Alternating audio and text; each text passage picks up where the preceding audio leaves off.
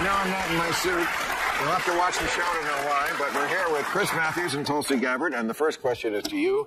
Tulsi, should women be required to register for the military draft? I saw this. This is so interesting. The Democrats, so great at politics. I don't know why they brought it up now. Bill Maher recently had Tulsi Gabbard and Chris Matthews on his show, and they got into some of the big issues we're facing today. Tulsi totally stole the spotlight with some sharp, thoughtful answers that even left Bill Maher a bit speechless. You don't see that too often. Let's dive in and see how this conversation unfolds. I mean, men, I almost forgot this. Men do still have to register for the draft. Nobody gets... Well, this is actually something that they also just changed in the legislation through the National Defense Authorization Act just a few weeks ago, is now men don't have to register because they're automatically registering them as soon as they turn 18. Okay. So you don't have to actually, you don't get to fill out a card or anything anymore. But I remember I was about to be registered. I just turned 17 in 1973 when they were still drafting for Vietnam, and it was like, that was the year. It was like, oh, we're not, oh, it's like, oh boy, did I luck out on that one. But they still registered you. Now the Democrats in an election year have brought this up for I don't know what reason, saying, now we want women to register because there's 250,000 women in the military right now. And if something was so catastrophic that we did have to draft people, why shouldn't women go? But why bring it up in an election year are my two questions. Well, first of all, we shouldn't have a draft. At all? No, I don't think so. What if it's an emergency? Well, the fact that they're bringing this up, the fact that they're bringing this up now, to me, points to the fact that the only reason we would need a draft is because our warmongering politicians are starting wars that they know the American people aren't going to support. When you look at what happened after the attack on... Well, they didn't start the wars. Well, when you look at what happened... Well, you look at what happened after the attack on Pearl Harbor. Thousands and thousands of people from all across the country set aside their lives and volunteered because they wanted to go and fight for freedom and security and for peace. And you look at what happened after the attack on 9/11. So many Americans like myself, we enlisted to be able to ensure the safety, security, and freedom of the American people.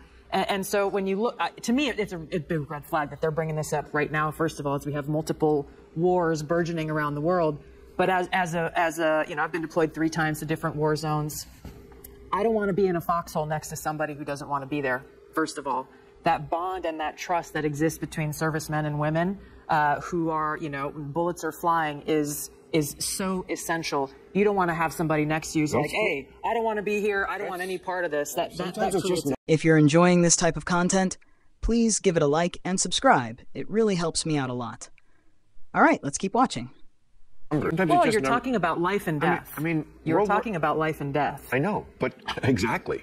And if we need that numbers of troops, they just aren't. People in Gen Z, they're not going to volunteer. I've seen videos of them talking about it, like, no, you're right. This generation can't do it. The number of people you're going to have is just going to be, it's going to be a smaller force. I mean, compared to, I mean, how many, there's over 1 billion Chinese people if the war breaks out with them. I mean, I don't want to get cataclysmic about this. These wars don't just happen out of thin air. I think that's my point. Yeah, but we didn't start them. We didn't invade Ukraine, and we didn't attack Israel. That's a silly thing to say. I think the Iraq War was coming right out of the Dick Cheney's office. That's true. Oh, that's true. Okay, well, that's not Biden. Well, that's 200,000 dead people over there, and 4,000 of our people, and that was created by the neocons and Dick Cheney. Yeah, they did it. They did it in the op-ed pages of our major newspapers. They started the war, and they enjoyed it. They did. What do you make of Donald Trump promising that if elected, he would secure the release of the Wall Street Journal reporter who is being tried for espionage in Russia? I mean, you know, of course he's going to say that. Again. I will go to Moscow.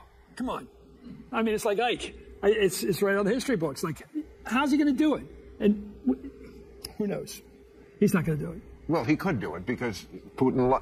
Look, if he made it part of the Ukraine deal... Oh, yeah, a party favor? Absolutely. Yeah. Because you know what he's going to do with Ukraine. He's going to say to them, look, Putin gets a piece.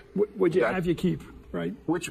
honestly, might be the only way that war ever ends. How do you think that war should end? The war, and I've said this from the very beginning, the only way that this war ends is through some kind of a negotiated treaty.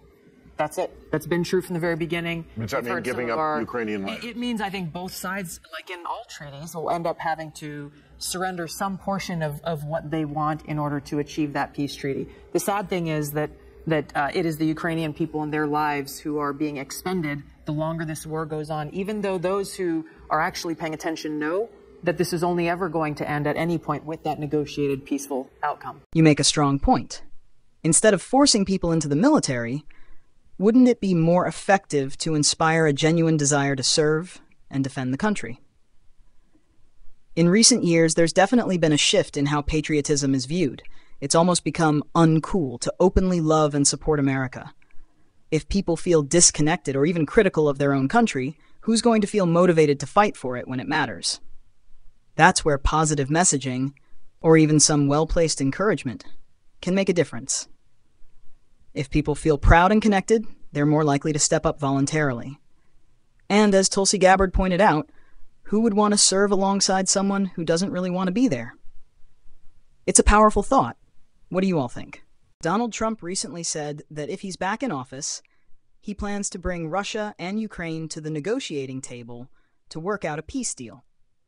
His approach would involve finding a compromise where both sides come away with something. So it's not about Ukraine just giving up territory, but reaching a deal that benefits both parties and, hopefully, ends the conflict. If he manages to make this happen, it would be a major breakthrough. What do you think? Share your thoughts in the comments, and if you're enjoying this content, hit subscribe. See you in the next video.